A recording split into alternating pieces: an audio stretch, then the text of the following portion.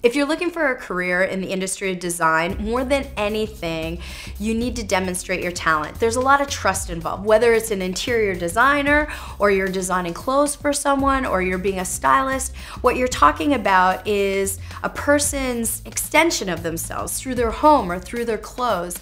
The only way they're gonna trust that is if they can see a demonstration of your work. So as much as possible, you wanna build a portfolio. Ask a friend if you can help design their house, or ask a friend if you can design her bridesmaid dresses. It's all about demonstrating your talent, because design, a lot of it is about trust. You want to have a portfolio so that you're not just talking about what you have the potential to do, you're showing them what you have the potential to do. Design is all about aesthetic, it's visual. Make sure that you get a portfolio in order to knock it out of the park.